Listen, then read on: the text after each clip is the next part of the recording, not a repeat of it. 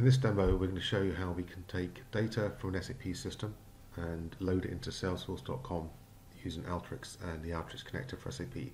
So before I show you the simple workflow I've built here, let me just set up the scenario for you. In my SAP ECC system, we have customer records, and we have a particular table called KNA1, which you'll see at the top of the screen here, which is kind of the primary customer table.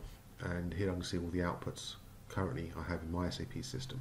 And I'm going to load 20-30 records or so from this SAP system here into Alteryx, and then push that into Salesforce. So just keep your eye on this customer here called Emma Bull. And just to show that we're on the straight and narrow here, I also have my Salesforce system here.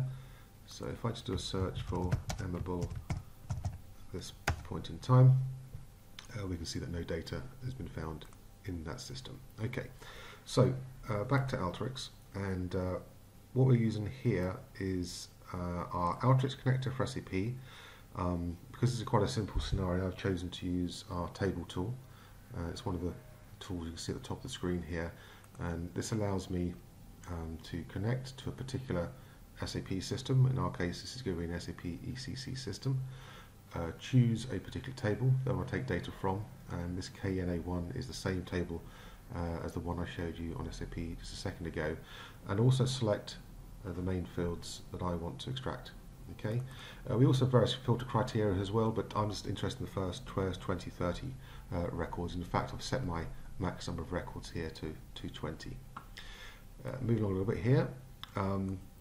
SAP and Salesforce have different data models. They have different naming conventions for their fields. So here I'm just using the Alteryx select tool to identify the fields that I want to pass into Salesforce and just map them, or just rename them effectively to give them the name that Salesforce.com will recognize.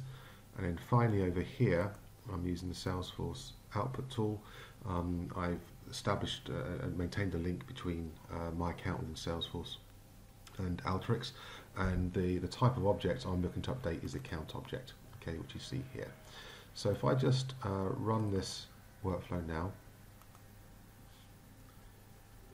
and we let the system work its magic. Okay, so SAP is pretty much finished. Just now moving through to Salesforce.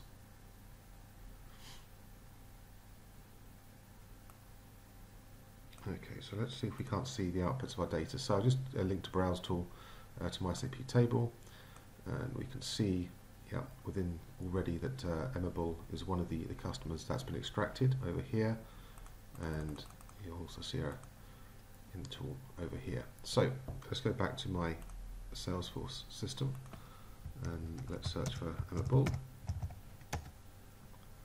And here we go. You can see the account has been created using the Alteryx tool here, and I haven't brought a lot of information across, but some key data related to the name, the account number, the billing address, telephone number, and so on and so forth.